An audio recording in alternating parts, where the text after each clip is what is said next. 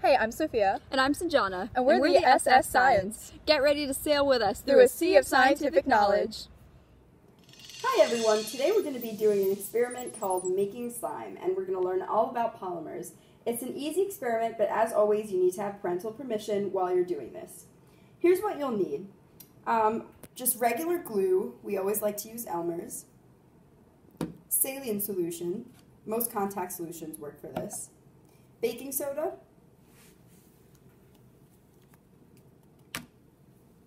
Measuring cups.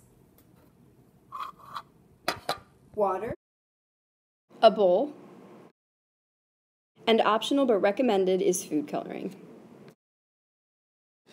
The first thing to do is put 1/2 cup of glue and 1/2 cup of water into the bowl.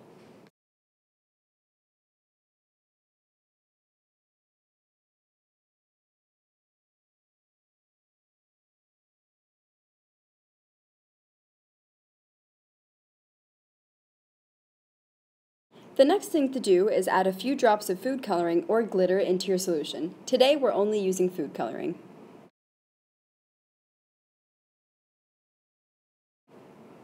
Now add 1/2 teaspoon of baking soda into the bowl.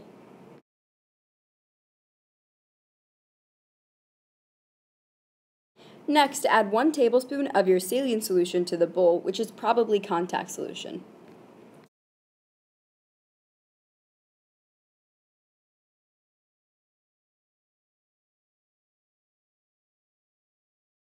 Now, using a popsicle stick or something else disposable, mix together everything in your bowl. The two most important ingredients in the slime are glue and the solution. The glue is made up of polymers, and contact solution has something in it called borax, which helps to bind together the polymers in the glue and form the slime.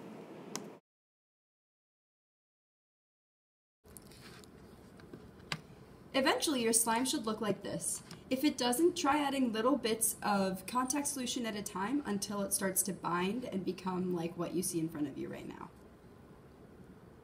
So what are polymers? That's a great question. Polymers are essentially really large molecules that are made up of many smaller molecules called monomers. It's easy to visualize if you think about a huge paperclip chain.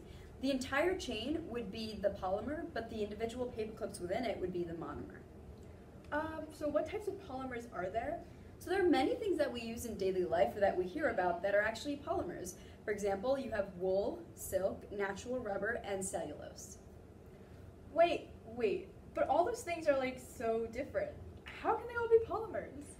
The cool thing about polymers is that the way they function depends on the monomers they're made up of and how the monomers are connected. So if you think of polymers like rubber and silk, they act the way they do based on their monomers and the way those monomers are connected to each other. So a polymer basically only describes the structure of a molecule.